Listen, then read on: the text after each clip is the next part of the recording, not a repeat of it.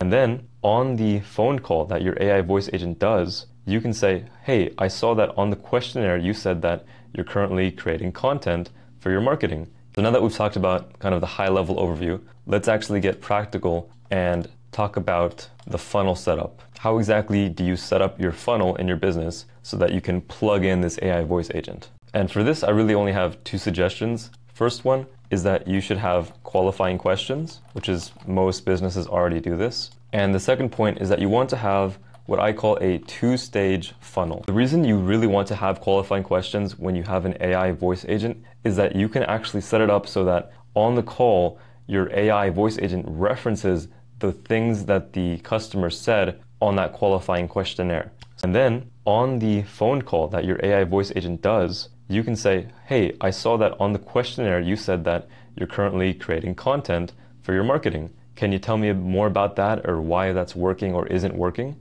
And so that way you can actually start to build a discussion with your prospect and get them to do some introspection and kind of nudge them towards your service. So really what we're doing is we're building a SDR, an AI SDR employee in your business. And the benefit of this is obviously that this AI works 24/7. It doesn't get tired. It doesn't ask for vacation time. It's a really powerful advantage we can get if we can set up these AI SDR employees correctly.